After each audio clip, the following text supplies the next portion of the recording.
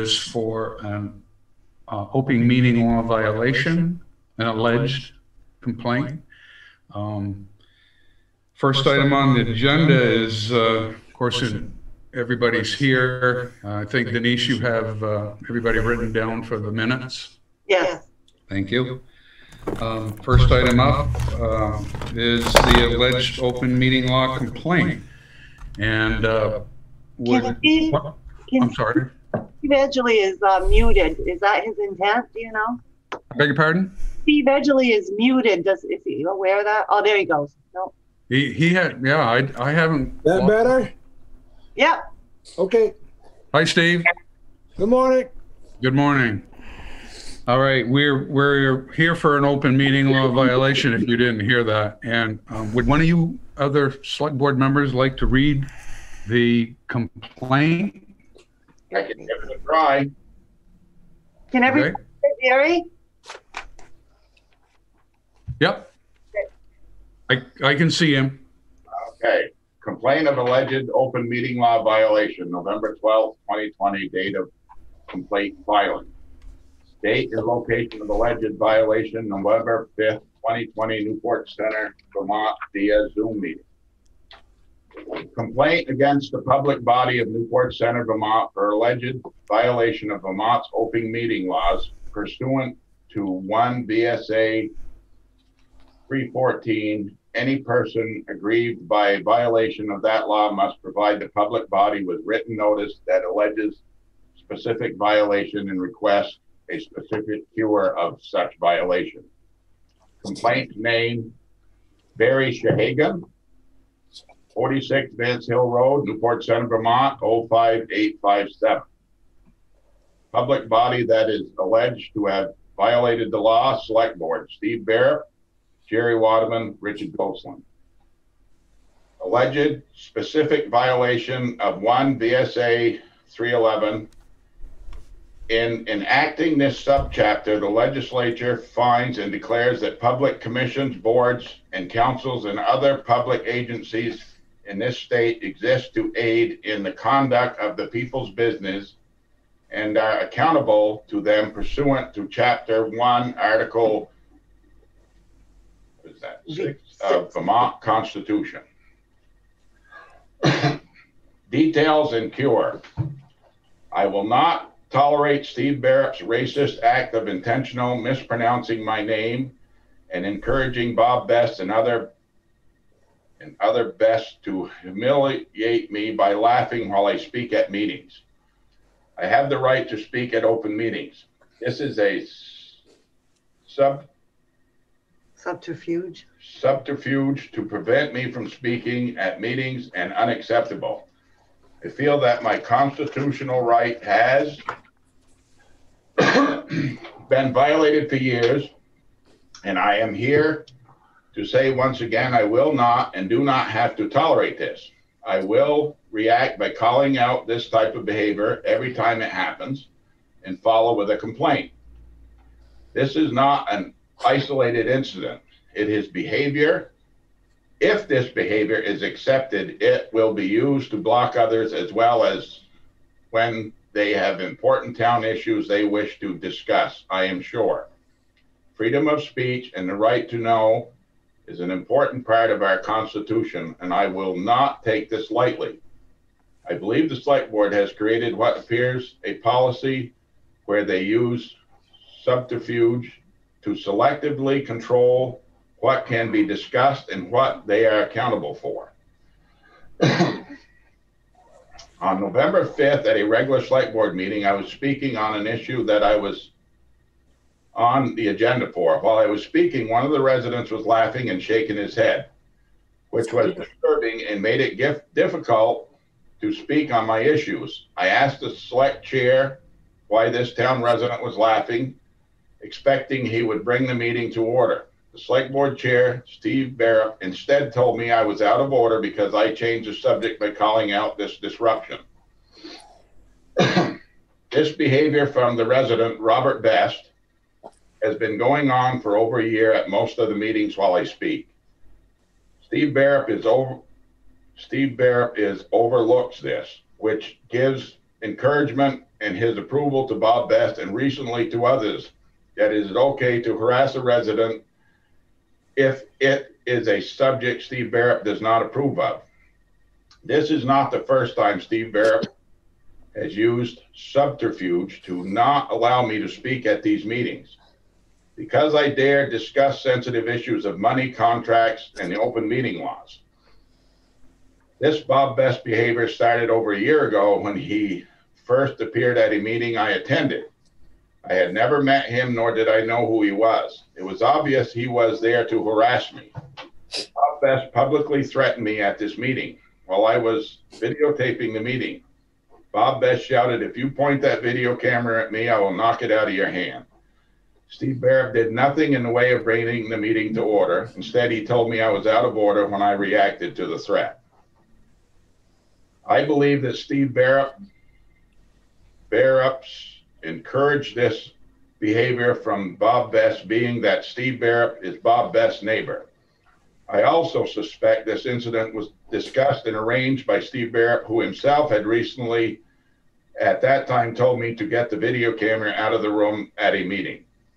The threat from Bob Best, according to my wife, Jane Shahagan, a former paralegal in the city of Boston, is that Robert Best's threat was a crime and could be a felony crime under certain conditions.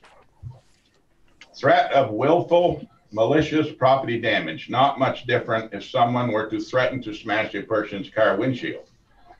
Steve Barrup allowed this and still does not overlook Bob Best's ill and sometimes criminal behavior. No surprise, Bob Best is a retired police officer. Perhaps he should get a job as a security guard at Walmart if he still wants to police people. Ha, ha, ha. My constitutional right has been violated. I was not allowed to discuss these disturbances and criminal threats. I have had to endure over a year, and it continues on. Right to speak at open meeting. I will not tolerate this conspiracy of Steve Barrup uses to control people using threats and intimidation. This issue could be resolved easily if Steve Barrup would have simply made Bob Best correct his unacceptable behavior by bringing the meeting to order and not allow this type of behavior, which is his job as a select board chair. Instead, he chooses to scapegoat me by suggesting that I was out of order when I react to this situation. This disturbance and humiliation have now caught on to other residents who are joining in along with Robert Best with the behavior of the same. My only alternative is to file complaints, which is an inconvenience to the other two selectmen and the town clerk, who has to take the time to attend the meeting and respond. Steve Barrup's again scapegoating me at this very meeting by saying that I should file a complaint at a superior court instead of multiple OML complaints. My reaction to this is, if you do not like complaints filed, comply with the OML laws. This is the issue. The select board refuses to comply. I would like to quote Steve Barrup's on a complaint filed in January 2020, when it was suggested as a cure to my complaint. Schedule special meetings to discuss the open meeting laws and work towards complying with them. In response to this, the select board came to a unanimous decision of no wrongdoing. Steve Barrup said, "We are going to keep it the same. I will also keep it the same by exercising my constitutional rights and filing OML complaints when my rights have been violated, as were in this case." The cure: schedule a special meeting to have a discussion of compliance and awareness, the open meeting laws, with a plan to stay aware of new amendments and issues, as is done in many other townships who respect our constitutional rights. That's the complaint in its entirety. Thank you very much. Now, Barry, would you like to speak to that? Yes, I would.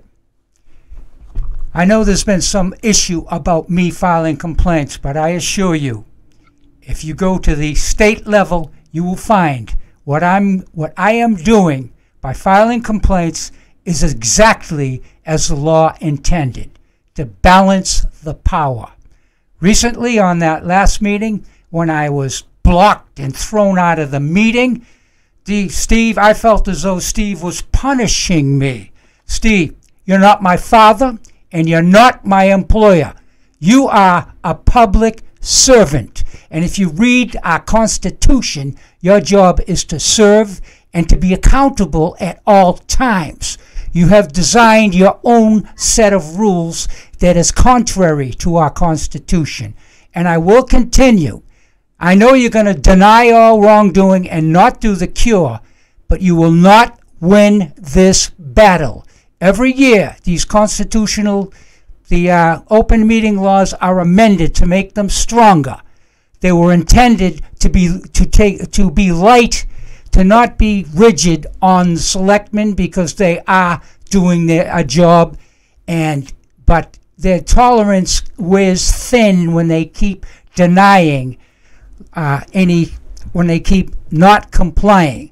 So you're not getting anywhere. And I get this feeling that Jerry, and both you and Jerry, suggested we should go to Superior Court and fight this out and be done with it. It doesn't work that way. And another thing I'd like to remind Rick Gosselin on, who said about the complaints, he goes, they don't, because he is a court officer or an employee as far as I know of, and he said, when I said would bring it to court and it could be a jury or a judge would rule on it, he said they don't take these laws seriously or something like that, to that effect. Well, let me remind you something. First of all, an open meeting law complaint, when you bring it to court, has to be Superior Court. There could very well be a jury or a judge would, most likely a jury, because the reason is they have this is because the laws develop through case law, and that's why that's why you cannot file a small claims complaint. They are taken seriously. And another thing, Rick Gosselin, in one of the laws that said about having a Superior Court trial and to go further on an open meeting law complaint, and I should have brought the law. It's in there though. I think it's VSA 315 VSA 315, and that would be punishment. No, they didn't call it punishment. Something like that. Anyway, when the clerk in the Superior Court that you works at, and I talked about this with her, when they get an open meeting law Superior Court trial, it has to be taken as a priority and put number one over all other cases, civil cases. That's because they are taken seriously. They were created to balance the power, unquote, quote unquote. And specifically for select boards like this, that they have one man who rules like a fascist and controls everything, has his own set of rules. They don't like this. That's why the open meeting laws were created. Now you take them lightly, go right ahead. And I'm not going to talk it. I have no plans to go to Superior Court at this time. But if you really want to go, default on one of my complaints, and I'll run there, because a default is taken very seriously. So you have to show up and be accountable for these complaints I do. And I wouldn't file complaints. I'm not trying to give anyone a hard time. I just don't like all of the non-compliance of the laws, and I will continue to file complaints if you continue to do what you're doing and not complying. It's not fair to me. It's not fair to the rest of the people in this town to not know what's going on and all the other non-compliance issues, which I will continue. Done. Thank you very much, Barry. Steve, do you have anything you'd like to say? Not this minute, no. Okay, very good. I will entertain a motion. Does anybody like to make one? Rick? Make a motion. that, No wrongdoing. No wrongdoing. okay. Motion's been made and that there was no wrongdoing. I'll second that. Motion's been made and seconded. Any discussion? Hearing none. All those in favor of the motion that no wrongdoing occurred signify by saying aye. Aye. Opposed, no. The ayes have it. Motion carries. Any other unfinished or new business?